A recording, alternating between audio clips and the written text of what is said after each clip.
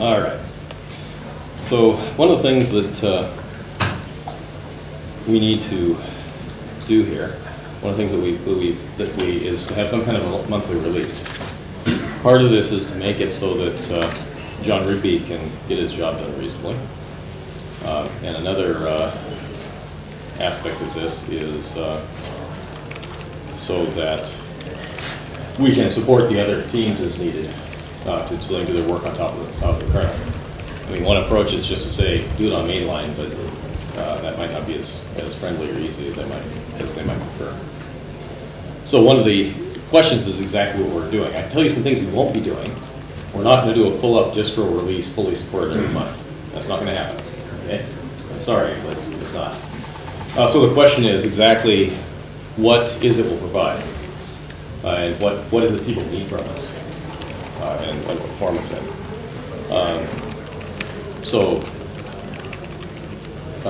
I think what we've been doing so far is we've been having kind of a designated thing that John Rigby's been pulling from time to time. I don't know, maybe John could expand on what he's doing so far. Or what is it working out with the grant? Is John here? What interesting question.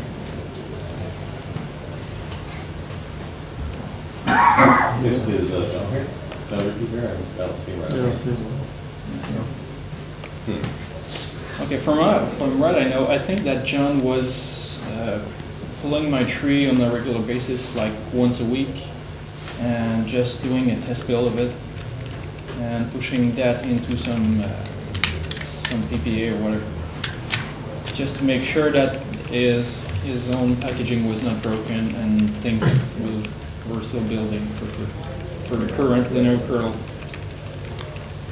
So if we're going to go with a monthly release, at least we would, I see different steps that we need to have before we can achieve that. Is the first one is testing. We need to be able to test the build to make sure that if there's some breakage there, we don't see those breakage only at the end of the month. So we need to have, if people want to use this, then what we need from them is some kind of test suite that we can run easily that will give a touch test. Yeah, because right now I think it was like John building his own tree once a week, and when there were problems, he would just tell me that this particular board doesn't build anymore, or there's a problem here or there. Isn't the validation lab already have something they run on a continuous basis like that? We do, but that's one question I have for y'all: what is the right set of things to run? And if you're talking about just are you talking about something to run continuously on the images, or are you talking about something for a developer to run before they commit to the tree? Or not? Actually, it would be nice to have something that we can test the moment something comes committed to the tree. And what would that thing be? What would it include in your mind? At least if we can test that every board we support still boot. That's the first thing.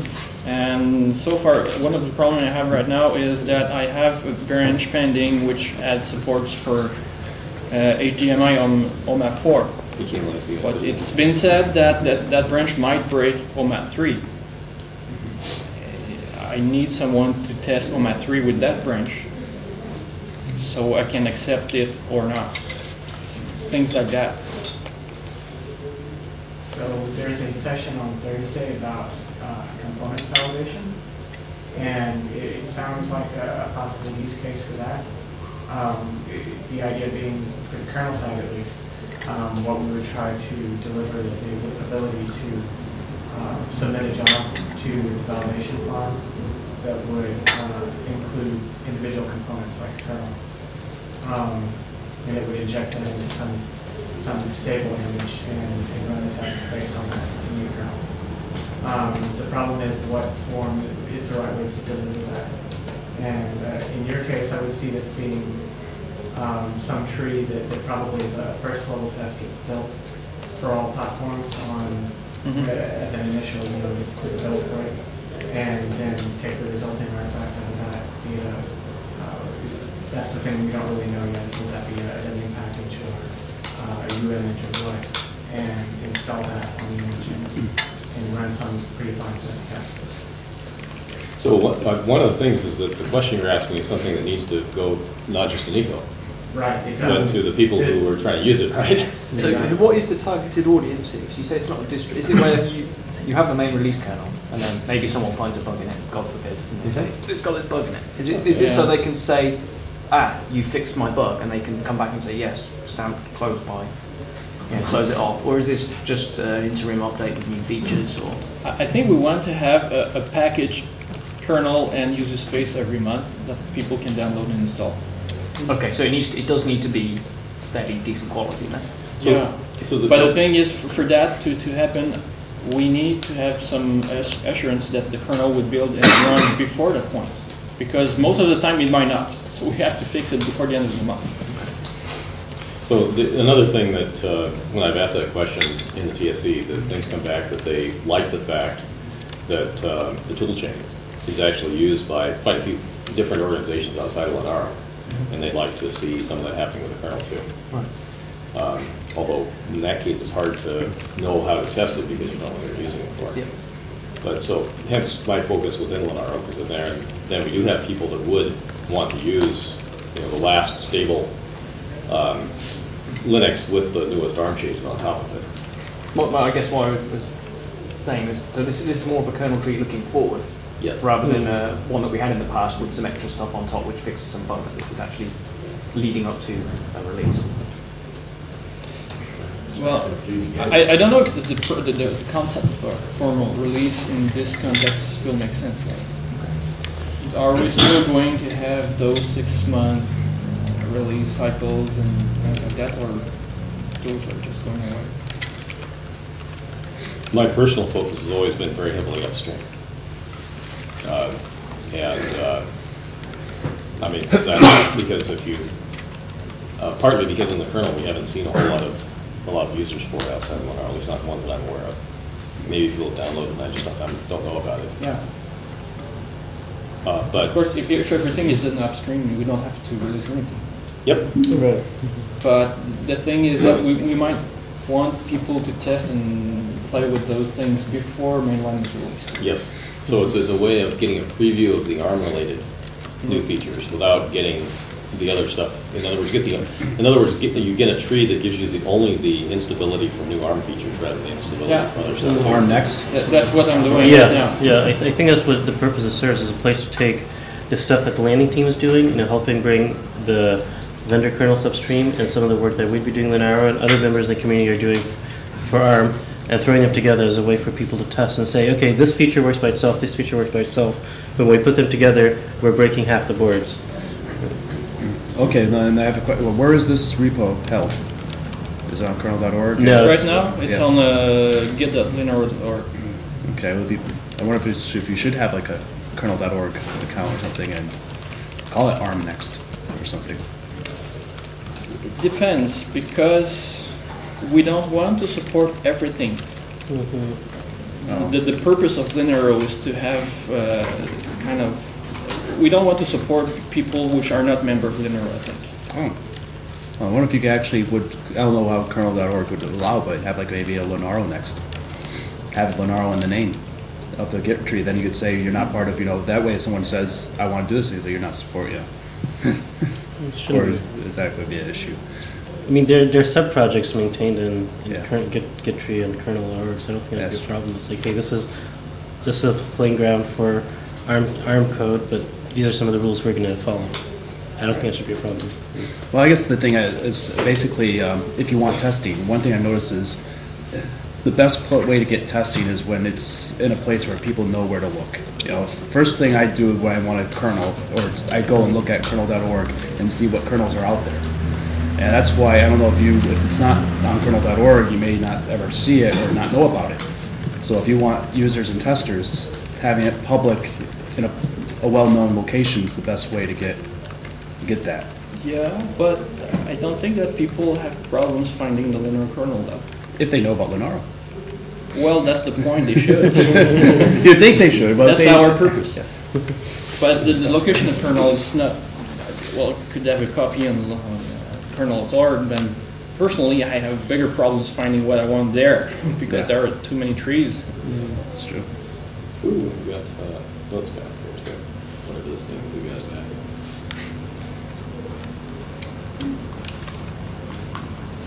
That's just one suggestion, I guess, for just having better testing Right. or more testers. But I think even if we have the Git tree on kernel.org, there's still a desire to have a monthly Yeah. tarball release of some sort, regardless of where the Git tree is hosted. Yeah, so I guess as long as we publish exactly, this is our next, or this is, our RC release or something. Mhm. Call it an RC release or something, and get people to try to say, can you test this, make sure it works, this is what's going to be out there. Mhm. So I guess part of it is, the interesting thing with that we'd be doing if we were syncing up with kernel.org with the upstream release, in which case we'd be timing it for the next merge window. Right. So it might be serving double duty in that case, which is probably a good thing. So always seems to do something that multiple releases. Yeah, that's why I said if you had like an ARM next, or maybe not Linaro have an ARM next, but maybe try to push out an ARM next. That, they have someone, is there one at all? Do you know if There's the Linaro next. I don't know if there's a, well, I don't know if, Brussels has an ARM tree. Does he have an ARM tree somewhere? probably? I'm not sure. Yeah. Yeah. It's always included in my tree, but I don't really like this name of Linaro Next because it used to be like Linux Next in the beginning, and then I dropped that because there was no one using it at all.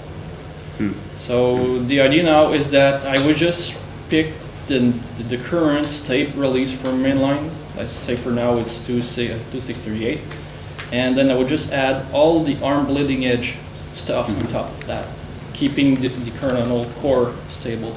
Yep.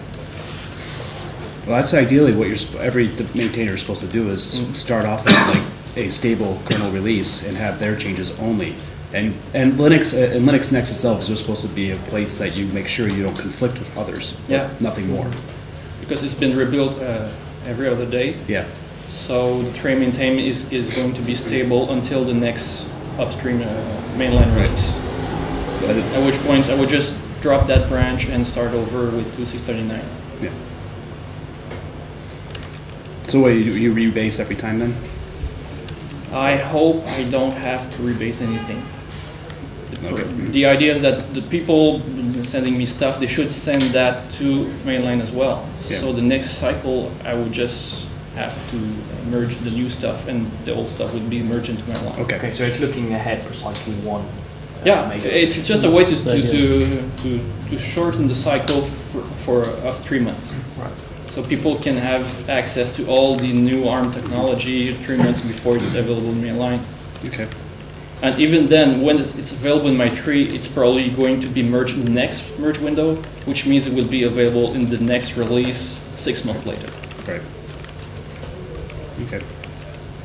And so the idea of having a monthly release is to have what I have, like a snapshot every month, package that with what's available in the user space and all the other Linux groups, makes that available in the whole, that keeps people can test and install on their boards. So Nicola, what you do with stuff which is not ready to go upstream? We've talked about that last cycle. Yeah, that was the topic I was about to bring. Because you take the assumption that everything that is going to go upstream quite soon, but we've seen that it's not the case. Yeah, and there are things that will never go upstream, which are still required right now to have those boards usable. The biggest problem is graphics. Not just that, but I'm talking about map 4. I think audio stuff that you've taken is not going to upstream. What? The audio on map 4. Yeah. But There are things that we've done into your kernel for map 4 which are not going to go upstream. We just did that because we wanted to make a full feature kernel. But I think the audio on map 4 is being included for the Ubuntu kernel. It's not in mine. okay. But can I ask, wait, you said some things will not be going upstream ever? And why is that? When I receive a merge request with a diff stat that says that there are 600,000 new lines I say no. Oh, no, okay, I No, understand but you're not that. taking them into your kernel either. And that, most of that is due to some graphics infrastructure with other abstraction layers and. Well, I guess let me rephrase the question because, or maybe I'm not understanding it correctly. Instead of saying, when I hear something say it'll never go upstream, it means like the functionality will never go upstream. Can the functionality go upstream, not the code, because the code may be crap or bloated or whatnot, and do something like Thomas has been talking about before, restructuring, using internal infrastructure? It's a bit different than that. We're talking about binary proprietary graphics driver. Oh, so basically it's got a binary blob attached to it. It's got a binary Okay. blob in user space, and it's got this whole infrastructure and kernel space for it. Okay, okay, that And answers usually my that's question. You asked. that's bloated, and Yes. that's the only thing we have right now if we want to have decent graphics performances. Yes. Is that stuff from my imagination or whatever? I mean, is there any chance that stuff gets opened up? No, not at all? I mean, there's no way. Not until, sometime, This TI there has sort have of, been changes like that that happened where things have been just Yeah. proprietary, finally they opened it up. But they happen in their own good time. And Right. we can't plan at this point on that happening. I mean, obviously, we can do what we can to try to grab people into doing it. And, we should, right? But we can't make a plan saying by July they will release. Because we don't control that. can Linaro discuss a little bit more, say, with ARM Holdings or the board, Linaro, sort of through that way? Oh, yeah, and then some of those discussions do It's happen. happening. Back That channel. that is happening with some degree of success, I guess, is that right to put it, George, but not a really huge degree of success yet. But this is not surprising. These are, the time frames for these things are measured in years, not days. Yeah, there will always be proprietary technology that people regard as core IP, right? So if you're a graphics vendor, there are huge IP issues to going open, right? Now maybe somebody like ARM would say, I'm looking for competitive advantage, I'm going to take that risk, I'm going to open up. Okay. But we can't rely on it. And what we can almost certainly rely on is that we will still have to deal with legacy graphics suppliers who are going to stay proprietary. So that's just the world we have to live in. And that can never go upstream. So, but each of those vendors accepts that. Our goal, I think, in the graphics group and in the kernel group is to create a common infrastructure and make it so that each vendor has a common infrastructure to plug into to try and stop this fragmentation of everybody implements it in a different way. Very difficult to scale. It's impossible. It's impossible to maintain, it's impossible to scale, and the SoC vendors themselves hate it because they have to carry all of their own proprietary changes to what is effectively a proprietary set of software to start with. They often carry their own kernels as well, just because. And that's what's going on in the graphics working group this week, to try and standardize at least how memory management is done. And then each of these graphics vendors will have to change their implementations to match this if we can get consensus. But the pain point has now got so high that there's a strong desire to achieve consensus. And that'll at least be a proof point that it can be done for one thing. And if we can kind of keep going like that, hopefully we can at least keep it. It's not a binary all or nothing thing. No, of course. It's the less weird stuff there is, the better. We should take advantage of whatever we can to keep it down to a dull roar, right?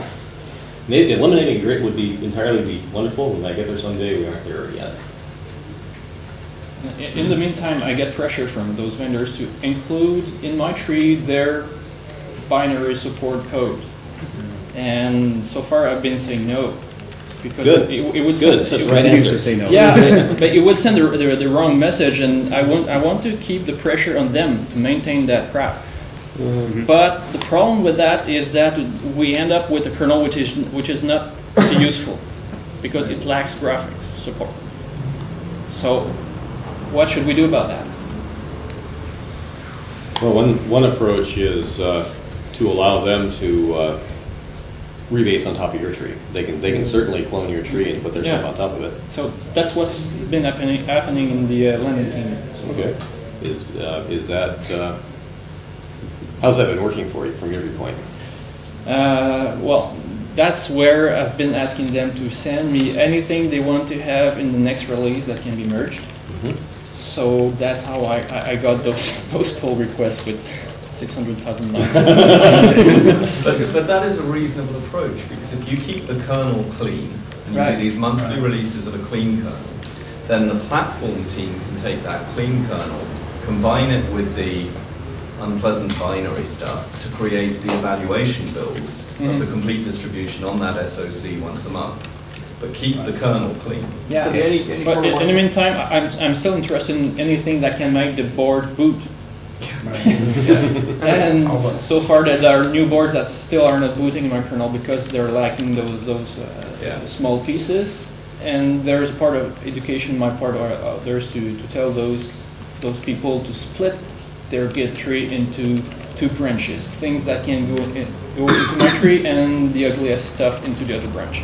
Shouldn't the soft manufacturers or the vendors, what have you, the graphics folks, shouldn't they be prepared to commit some resources to help that integration? I mean, obviously they can't do 600,000 line commits, they got to follow some kind of best practice. But shouldn't they be, I mean, shouldn't there be sort of a regular interface between you and some of that upstream stuff? I mean, you're doing a lot of work for them. So let me see, so what's happening now then is that they either clone mainline, or they clone Nico's tree and put stuff on top of it. So Git kind of forms the interface by, you have Nico's tree and then they pull from it and put their stuff on top. So have I got that right, Nico, or am I confused? Okay, so Git forms the interface. Right, so once they put this stuff on top and built this big, completely different kernel, does that then go into these hardware packs, or is it kept completely separate? That's what I've been telling them, just to push those binaries into the hardware So packs. the one problem with that then is that they could have changed all sorts of things, and the poor old user starts running it and gets a kernel panic. And it's not in the graphics code, right? It's in some completely unrelated code, which this 600,000 line block it's not changed. clear. And Because who has to pick up the pieces then?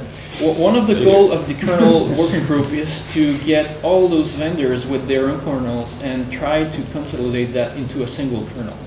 Because we want to be able to build a kernel from the same source tree.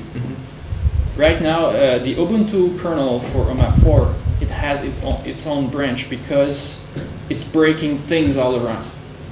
If you add audio for OMA 4, it might break audio for the other platforms. If you add video for OMA 4, it breaks video for OMA 3. So that's one of the problems we want to solve. But then we enter into a conflict, a goal conflict without. If we exclude the graphics, then we're back to square one because we don't know what they're doing in their own tree. Plus you can't run on a lot of boards that have graphics because they're main interface. For the graphics stuff, why can you keep like an out-of-tree module or something like we do with NVIDIA or PC? That's what we did with Maverick and Ubuntu format. So the kernel source code, I mean the big stuff that is in the kernel is in fact in the kernel module. And it gets built every time you install it again.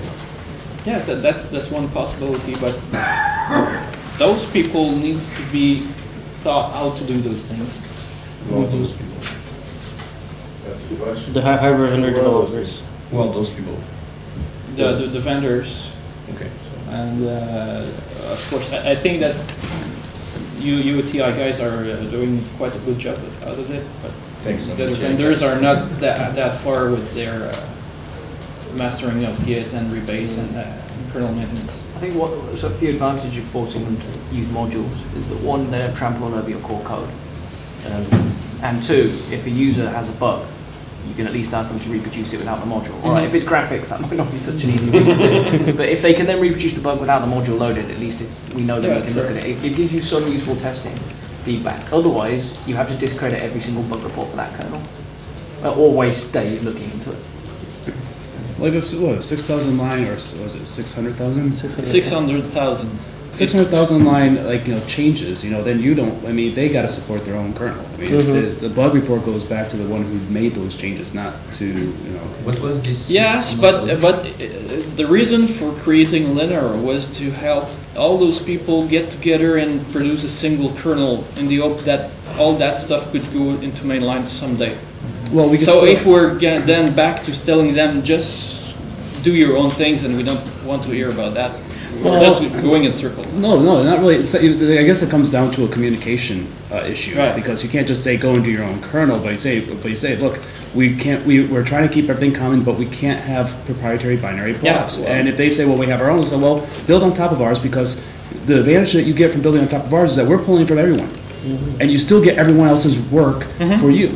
Yeah, So- that's the arrangement we have right now.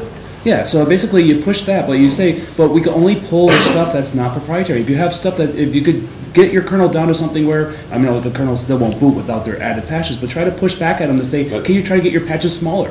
Because carrying a 600,000 line patch is a burden. Yeah. So if they can't get, it's like, you'll push them to get maybe more of a common. It's huge, but I think that it's only 150 commits. So there's probably one big commit in there, adding, I don't know, 80,000 lines. I mean, is it intrusive, or is it just one big blob that they have like? It's a huge directory that they just put in there So with their HAL and everything. it probably isn't big, no. So it's in this particular example, it's just a matter of telling them to split up their good stuff from the bad stuff. And I think Yeah, those and you could do branches- that. Yeah, say I'll pull from that tree, but I won't pull the bad stuff. So try to get them like, I want to pull. Tell them I want to pull something, but just keep that. They know separate. already. I told them that last week. Yeah, so maybe that's a good way to go. It's just getting back to the topic. What do we do with the monthly release about this? We want to have graphics in the release, otherwise it's not Right. useful. I don't want that in my tree. So how do we package and deal with that issue every month? Well, are the landing, is the Yeah, idea to have the landing teams also do we monthly make a kernel releases? release, and we have the landing teams with their stuff on it. And they do a monthly release on top of our I release, think- right? Okay, so then who will package that? Will be John that will go after all the landing teams? Or do we push the packaging responsibility to the landing teams themselves? I don't think the landing teams are usually running pretty hot. I don't think Yeah. they're gonna do any. John's not here to packaging. say no. Yeah. When you say packaging, you mean tarball, or are you doing devs? Asking on devs. I would think that we want to have something that can be used with the Linaro Media Create tool. So it's probably a packaged kernel with the I thought Bill asked for these terminals. He did, That's what, yeah, I think that's what he has. but that's okay. That's Yeah, just a That's just one. way, a format of it. It's, Yeah. right. Now, say if you had a tool that, I don't know, if every vendor that had their binary blob had a separate patch based off of your tree, and had a tool that if you build this board, you run this tool or something, it downloads your thing, and then downloads maybe the patch, or like downloads the 2 tarballs, and then does the patch on it to see if that board will boot or whatnot. And if it doesn't boot, then you have a way of saying, hey, your thing broke. I mean, having a way, so the user itself, I don't know, or whoever builds it or whatever, the tool. I know that Kiko asked for tarball. Personally, I don't think that's useful. Because who would be interested in tarball? It's mostly developers, and developers, they can get the tarball or whatever from the Git tree directly anyway. Right. I almost think of like the old evil NVIDIA way, like installing their NVIDIA, where it would download the latest kernel and then download the package, and then it would do all the build and everything. It would build Right. everything for you. Almost like you had that type of facility to like download the good stuff and then the evil stuff and then build. So at least get users aboard that boots. Right. At the user So, level. so in some way, what we would be doing is, we'd be consolidating the whole process of taking in a third-party driver.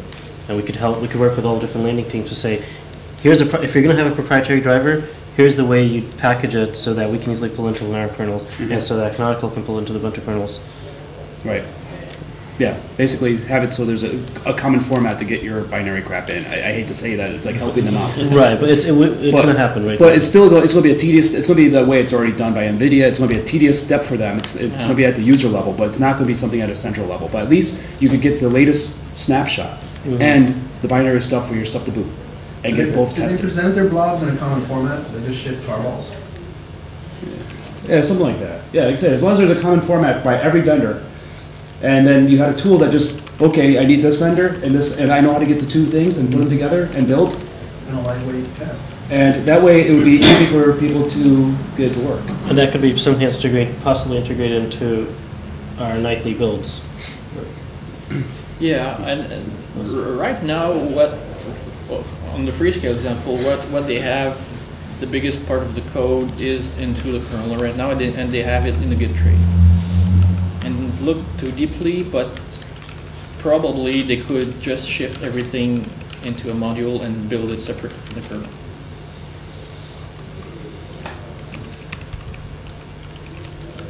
At least for TI, that can be what we receive from AMG is an exam module. So we use DKMS to build anyway. So I would like to get to a point where we have only one kernel and everything that's controversial could be pushed into modules that can be loaded at runtime. Yeah. So, because we want to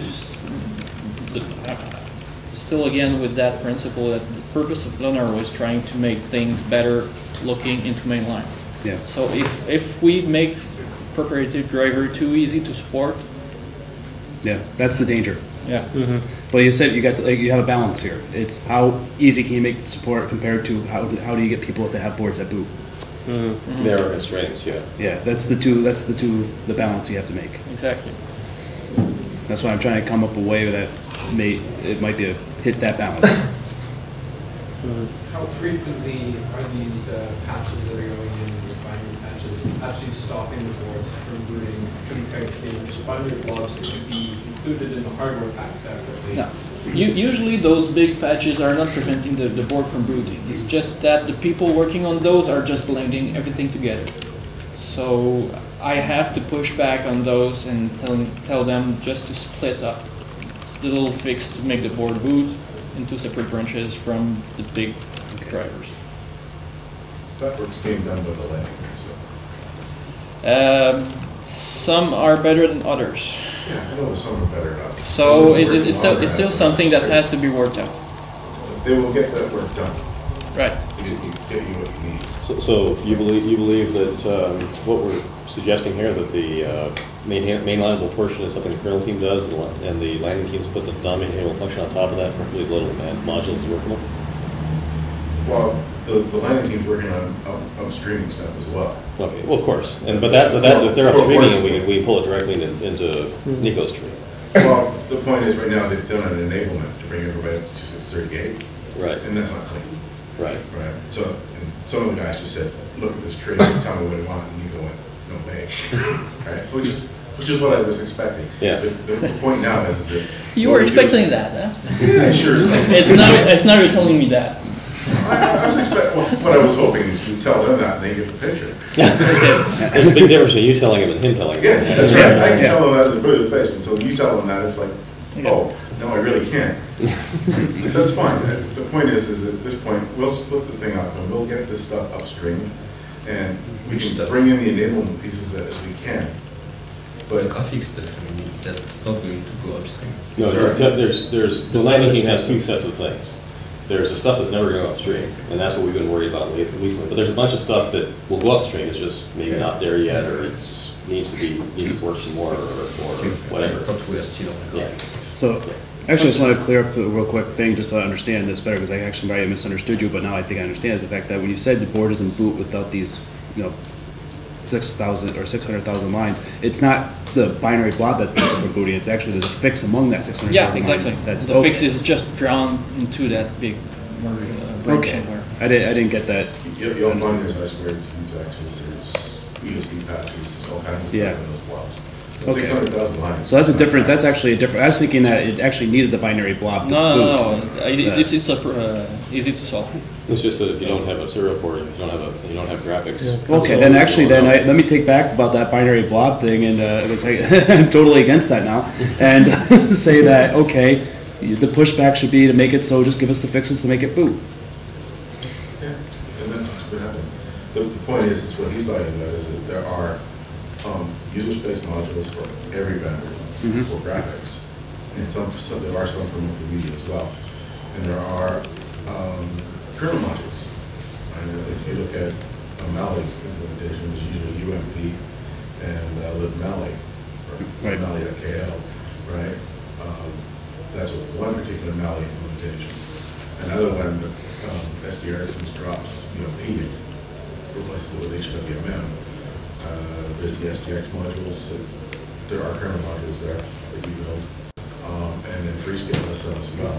But there's always this binary users component as well. Yeah, but that comes up after boot, and that's actually something that's loaded as a module, though, right? Yeah. But none of those things are upstreamable. They're all being talked about by Jesse and the other.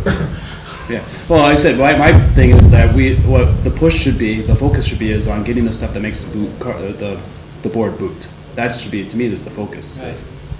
And that's currently what's being worked on. And then. Excuse me, about the mechanic of how we're going to do the most releases. Like, for example, Nico would do his tree, then who's doing the build, and who's doing the validation. And if the validation find a bug, who's responsible for fixes and how fast? And do we have resources to do the releases at this moment? I think we're going to have to do validation. We could try doing validation the whole thing. But what we'll find is that fault isolation will force us to, do validation of pieces of it. And that's why Steve was talking about making it be a little module. Right, because if the stuff that's not going to go upstream would be a separate line, then you can easily drop it out and then have to rebuild. But I think you're asking a general question. Yeah, the flow of the whole thing. There's the flow of who's responsible, how do we do validation on monthly release? And I think that's probably one of the more important questions. And do we have the resources, like whether in the validation team or in the kernel team, to additional resources to handle this? Yeah. That's why I was asking in the beginning who might test all the boards when I merge something and I don't know if it can break something else. So what the validation tools can do is watch some tree that you have, and this would be like a proposed changes, I guess, if you're going to push into your tree, but you want to see if they break. And whenever there's a change to that, will it make sure it builds for everything and runs these tests? And there would be a report that you can see for that, what happened with those builds. That's probably about as far as the automated validation is going to take. You can't inspect what changed and try to determine what broke and why. Okay. Can that test RNS build all the kernels and boot it on all the boards? We can boot it on all the boards that you have support for, which right now is EagleXM and Panda, but that should be expanded very soon. Because if I could have, I don't know, a web page or whatever, just giving a Git URL and tell the tool, go there, build everything, try it tomorrow morning. I want to know if it works.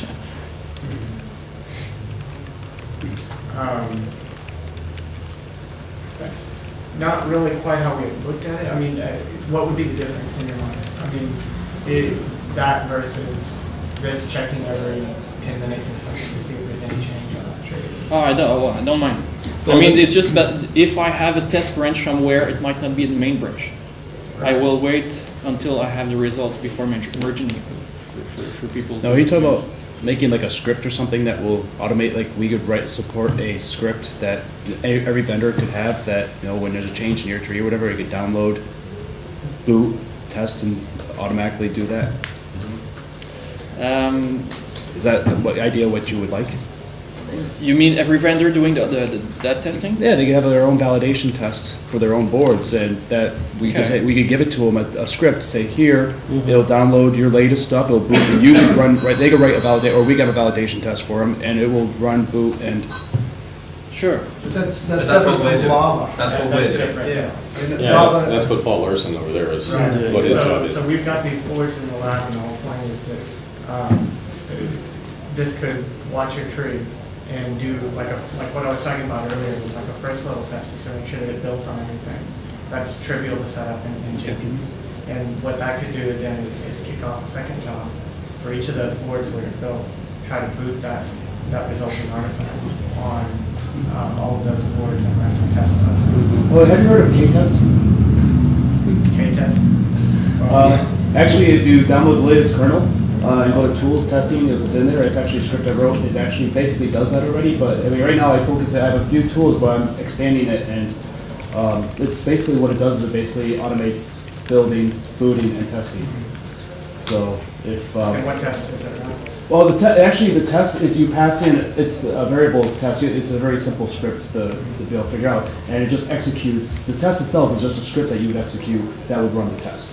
So you can do any test you want. You just have. But I'm saying, but it automates the build. KTest.pl, is that it? Yeah, it will build, boot, and it automates all that. Does Git bisects does One thing to consider though is that we're not just doing kernel testing with this, we're actually supporting deployment of images. Right, yeah, but I'm saying but you still have to build, boot, and test first before you get to that level. And at the test level, then you put in another test in the test variable that it will kick off the second test. Or once it boots, Right. and it gets to that But point. that's assuming that we would build it on these machines after booting something, right? I mean, As opposed to cross-building it, taking that. it takes, I mean, actually, KTest actually requires two a server and a board, or a target. It's probably worth looking at, but it sounds like it would add an extra layer of complexity on top of what we're already doing. Okay. So, But I'd be happy to take a look at it. it's already there. I'm trying to get more ideas into how to do that. The only thing is, I don't want to be adding the test cases. That's why I had it separately. It's not to be a test, but for anything to do with build tests, boot tests, and kicking off another test. That's kind of like I want to get consolidated. What does it require? Serial port? Right now, the requirements for this is you need to have two machines, where one machine can reboot the power, cycle the power of the other one, and it could read a console via standard I/O. Right. And the system that we have set up reads console over a Cyclades box. And we have remotely accessible power distribution units for Cyclades out. And some boards support it, and some boards don't. Right. So, well, I'd say if you have, and I could change that to whenever, if you need some other feature to make that work. Right. It's But relatively. that's something we already have working. We already have deployment working. Well, would you be willing to, like, show me what you have, and I'll pull it into KTest? I mean, yeah. So it's something I want to make it very flexible. It's the whole idea. I know I'm going off topic real quick. Though. The whole idea of KTest was to get more kernel developers to automate tests. Sure. Personally, I don't really mind how the test is implemented, as long as it's been tested somewhere, somehow. Yes. I mean, because you could also have it so that when you check something into that Git branch, it automatically just have a post script that just kicks off the tests. Yeah, sure. So you don't have to do anything except just do a push. Or I could have But what I'm saying is you don't have to have something that automatically kicks off the test. If you push something to that branch. no problem. I could have a permanent test branch somewhere that you always test, but that's not the official branch. When I get the results, I would just merge it into the main branch, something like that. Right. Yeah. And I've asked the landing team to actually try and keep a branch of your tree up to date with our stuff and then run it through an automated test. Just waiting on Paul to finish it.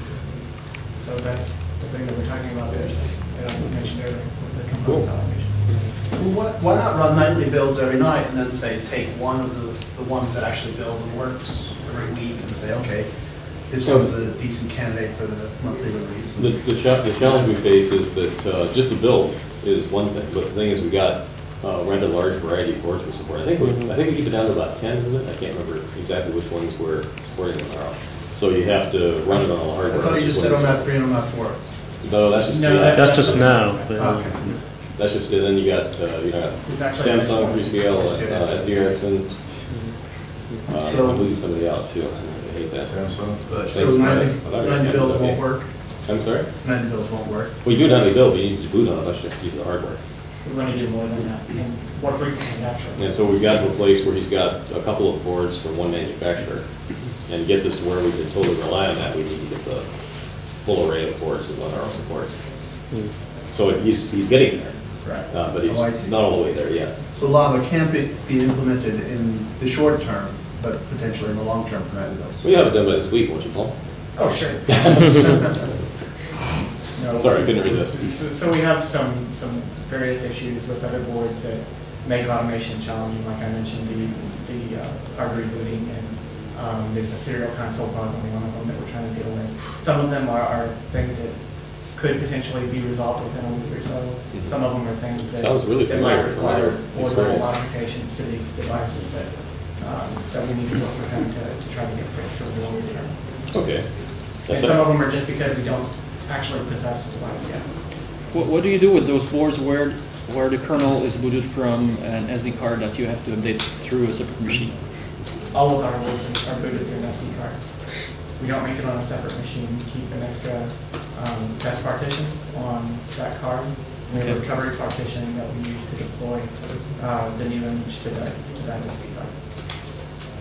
Okay, so if the first partition is broken, then you just tell you boot If with the the first second one? partition ever gets broken, then we have to rebuild it.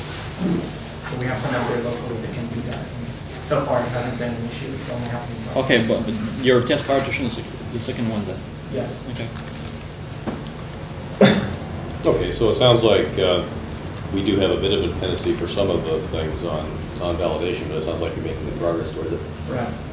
Is that, let's see, So does that match your view, Scott, of how this would work? There's, we can produce some stuff, and then we have some dependency on you, and then when we get to that point, we can go forward? Yeah, I mean, I was expecting you to be doing whatever you're currently working on in your blueprints, and I'd be upstreaming and fixing current enablement problems. Right. And we'd be pushing them towards the same kernel, but the thing is, it's not reasonable for Nico to have to go and say, test everything Right. and put that burden on him. I don't want that burden put on the landing teams. Okay. What I'd really like to do is be able to have the landing teams do some automated work, right? That would be really good. You know, he's talking about having a little, or a tree that we watch and do that. I want the landing teams to have that tree too. Right. Yeah, No, that makes because sense. the learning team, I'm sure they are testing their own work. What I want them to test is whether or not what I merge from other teams would break what they've done. Yeah, but what I'm saying is, what I'm trying to tell you is, I want them to have a tree that's based off of yours, Mhm. keep updating it so that it's actually close to what you already have. So that when we're merging, it's close. Yeah. And there's gonna be some deltas with these people, but, So I mean, they need to learn git rebase.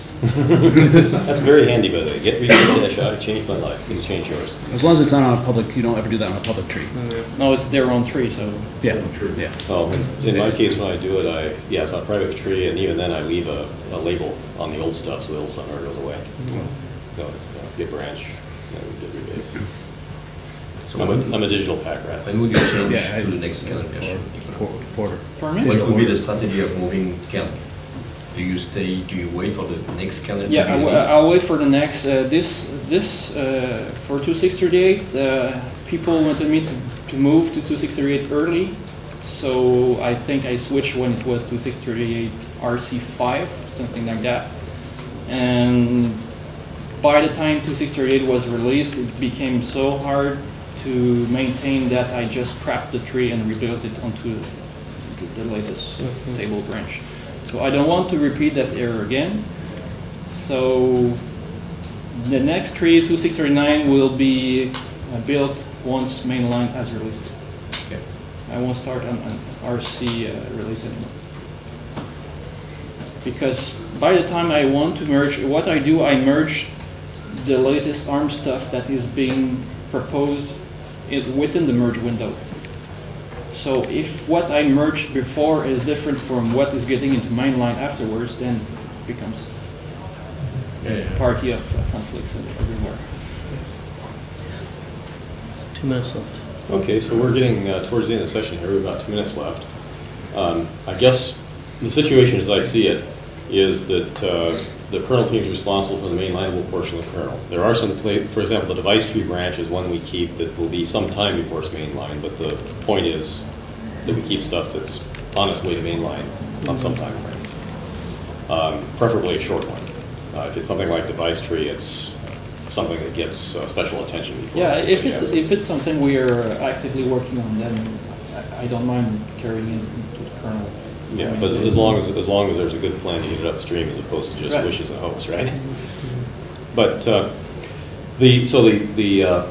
thing is that we need the landing teams to put their function on top, preferably in some organized fashion on top of git clone and git rebase, and I can volunteer to help since I'm a recent Git addict. And I'm kind of expecting multiple you guys to be branches. the point of collection for landing team I'm sorry. submission. I'm kind of expecting you guys to be the point of collection Right, if the stuff that they do that's mainlineable comes in through Nico's tree and stays there, what we'll need them to provide is the stuff that's needed for the device to work reasonably, but which is, for whatever reason, ineligible for mainline. The graphics drivers being a common case. Yeah, So- I was kind of hoping you might take some enablement stuff too, that wasn't 6 million lines of code, but, Oh, another, I think that qualifies, when you say enablement code, give me an example. Like bring it. well, I mean, I've got code that, you know, that will go in and not create havoc, but it's still not upstreamable. Okay. So clean. So It's clean gotta up. be cleaned. Okay. I'll- Well, I think there's a separate session this week for landing team and kernel team. Yeah, Talk that about would be a great That's- topic. And we can talk about That's that. the topic I have to discuss Yeah, on all yeah, of them. yeah. I bet. I think Yeah, so.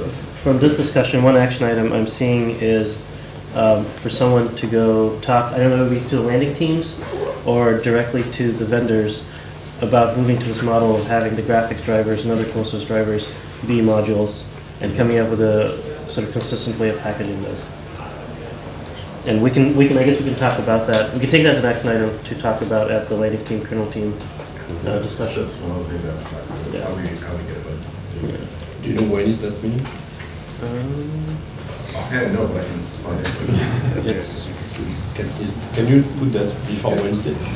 Resulting on Wednesday evening, and I would like to. Before everyone leaves real quick, I just want to ask, is there a GCC ARM developer here? Just leave.